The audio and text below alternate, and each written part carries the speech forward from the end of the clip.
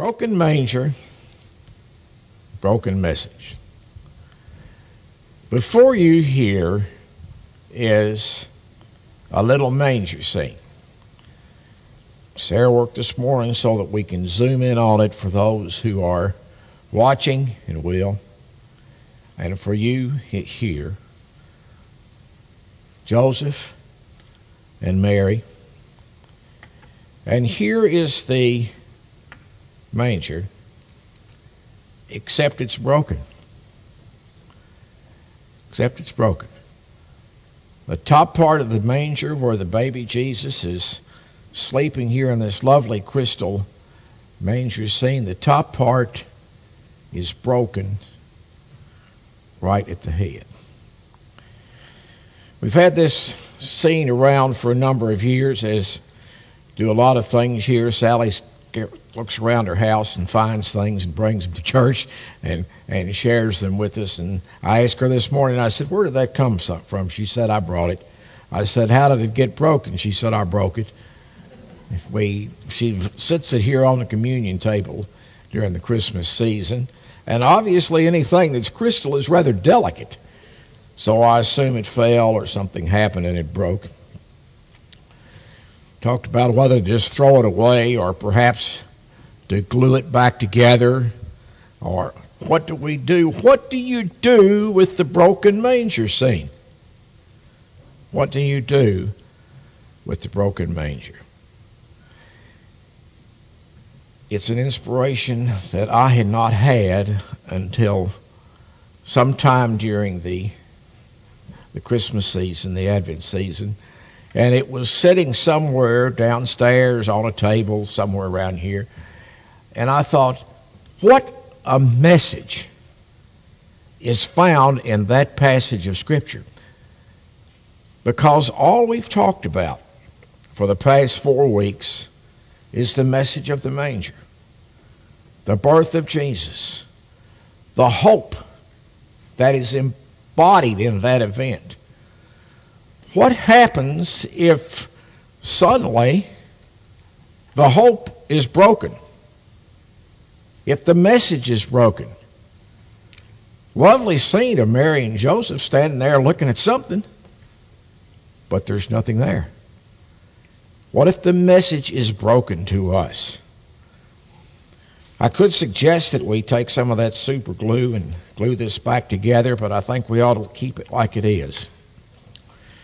Because it reminds us that it's important for us to keep the message alive throughout the year. And how many times, for those of you who have gone to church here, there, all your lives, have you heard the preacher stand up and say sometime, we've got to keep Christmas alive all year long. Got to keep it alive all year. We've got to keep the message alive. Well, you've heard it a lot, but the fact is, it's the truth. We have to work at keeping the message alive. We're going to keep taking macaroni noodles to the food pantry. We're going to keep offering help when the Christmas crew is the 4th of July crew, if there's a need in this community. We offer help as we can.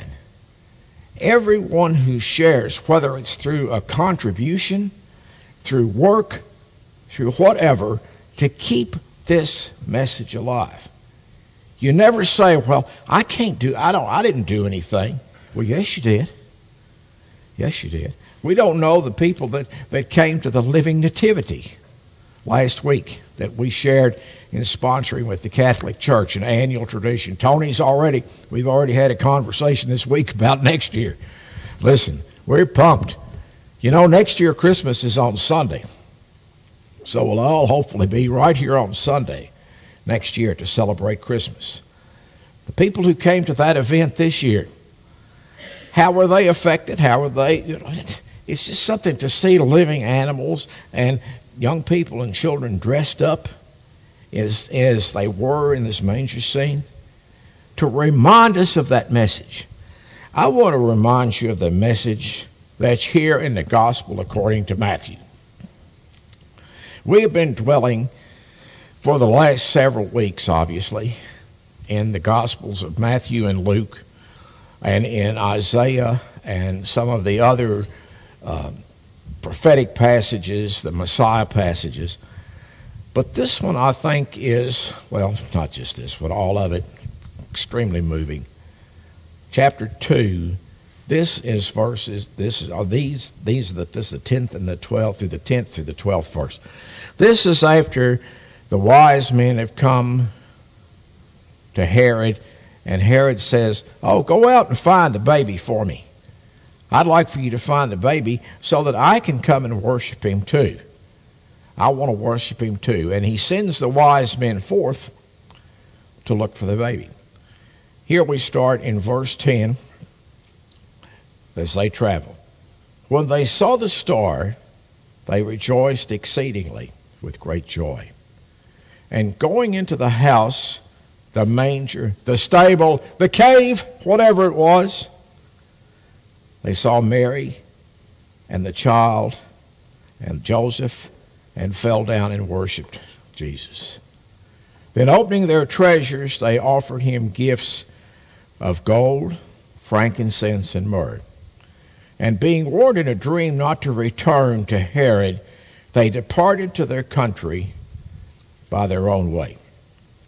May the Lord add his blessing to the reading and the hearing of his word. Here's the key, neighbors. Here's the key, folks. Right here. It's not just that they came.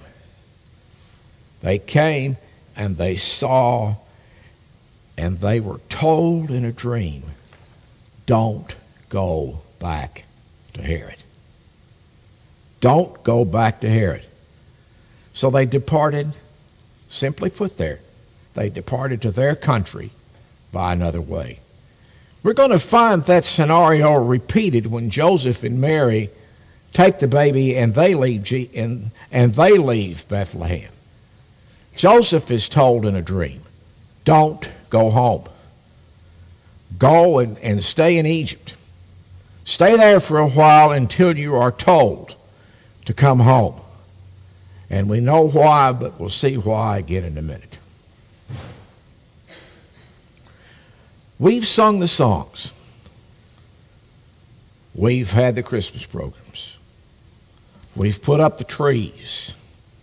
We've shared the poinsettias, the banners, the beauty, the lights, the eating, everything that we did during this Christmas season. Now, today, the 26th, the celebration of 2021 rather, is over. The celebration per se is over. Soon, Tony and the Christmas crew will be taking down the trees. We'll be taking down the banners and changing them to something else. We won't be singing Christmas songs until we do Christmas in July, which I'm already looking forward to that, because we have that as a tradition here.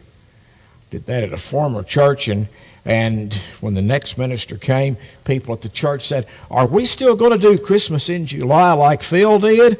Well, that was a bad mistake when you say like Phil did, because a lot of times preachers don't like to hear about the guy or gal that was before them. It doesn't bother me. I don't, whatever we did, that's fine. Works for me too. Preacher there said, no, it's not biblical. Well, show me in the Bible where Christmas is biblical. Does this say anything about Christmas? No, it says we are celebrating the birth of Jesus. Why can't we celebrate that on the 25th of July the same as we can celebrate it on the 25th of December? But our celebration, the big one of the year, it's nearly gone. And we're planning for next year. Do you still have your tree up? No. Have you taken the lights down? Most people leave them up for a little while. Other people I've heard, as soon as it's 12:01 on the 26th, they pull the plug and throw the tree out the door. It's over. It's just whatever the tradition may be. The trappings will be gone, won't they? But the message hasn't gone anywhere. There's the question. What about that message? How does that message live on? How does that message live on? Or is it like this little manger scene? It's broken. Say, well, it's over. I don't want to fool with it anymore. I'm done. Guarantee you, when you come around here throughout the year, you'll find this nativity scene hanging out somewhere, because it stays around to remind us that the message of Christmas does not end with the 26th December. I went to bed last night about 11:45, 10 till 12, and I thought, I'm going to stay awake till Christmas is officially over. So what I did was I finished reading How the Grinch Stole Christmas. That's what I read, so that I stayed awake. And then as I finished the book, I looked over, and it was 12:01. And I thought, the celebration is done. The celebration is done. The message isn't done. Here are the questions. 1, how do we come away from this? And are we changed, or are we unchanged? The wise men could have gone back to their homes. They could have gone back to their homes, and the message probably wouldn't have gotten too far. But they were told, don't do that. It's not the rest of the story. Had that message ended there, I imagine what would have happened if they'd gone back to Herod. They wouldn't have gone very far at all. He probably would have imprisoned them, and he didn't want that message getting out. He didn't want people knowing that this young baby had been born in this little town and was claiming to be the king, because he was the king. He was the king. It's just like Moses and Pharaoh. All of this, these stories parallel in the Bible again and again. Someone is threatened by God trying to intervene on the part of his creation. So the wise men, they didn't go. They didn't go home the same way. Verse 16 out of this chapter. I want to read that one to you, because here's what happened. The wise men left, but they didn't go back to Herod. Verse 16. Then Herod saw that he had been tricked by the wise men, was in a furious rage, and he sent and killed the male children in Jerusalem and in all that region who were 2 years old or under, according to the time when he had ascertained which he had ascertained from the wise men. The male children who were 2 years or under were all slaughtered, according to the story, in order to prevent this message from coming back together, in order to prevent this from coming back here. He wanted to end it. He didn't want to take a chance on it. How are we moved? How are we moved? And there's again in the 10th chapter, or the 2nd chapter rather, those verses, I want to just review them. I'm not going to read them to you again. They saw the star. They went. Your favorite hymn, isn't it? We Three Kings. We could have had, he would have sung that today, Shirley, especially the 3rd verse. Bob Weldon loves that 3rd verse of it, We Three Kings. They went, they saw, they went in, they bowed down, they brought gold, frankincense, myrrh, they worshiped. And then that's when they were moved to say, we want to take this message out and to take it into the world. The message wasn't stopped. The message continues. That's the challenge to us today. What do we do? Someone said to me the other day about churches, about what the value of churches, the value of the traditional church experience. Sure, it's not like it used to be, is it? For some of us growing up, church was the center of our lives. Youth programs, fellowship dinners, all sorts of things, all year round, all the time. The world has changed. The world has changed. We have entertainment at our fingertips with our little cell phonies and computers and all of this. Our televisions can take us all over the world instantly. We can watch whatever we want to watch. We don't have to come together anymore. We just go on Facebook, see about our friends. We tweet them a little message. We email them. We IM them. We do all this TikTok. We do all these things. We are using every one of these things ourselves in the life and work of this church to reach out. We're using them because they are the way we connect. Well, it may not be like it once was, but I think it still has value in what it does to help you grow, me grow, and how we reach out into the community. Now for us, thirdly, what does the message mean personally? How are we moved? That's a question each of us has to answer. What do we do in the year ahead? How do we continue to spread the word, to share the love of God, to invite others to come, to join us, whatever the situation may be? Because the wise men came. They came and they were told to go home another way. And at the end of this story, if we are moved, we go home another way. We go home with a different message in our hearts, with a message renewed of God's love. The broken manger doesn't stay broken. It's back together. The message is real. May we bow in prayer? Our Father, we thank you for all of the great celebration of Christmas. I've had a whole lot of Christmases in the last few years, a whole lot of Christmases across my life, and I cannot say that I am ever joyous to see it end. Sometimes saddened.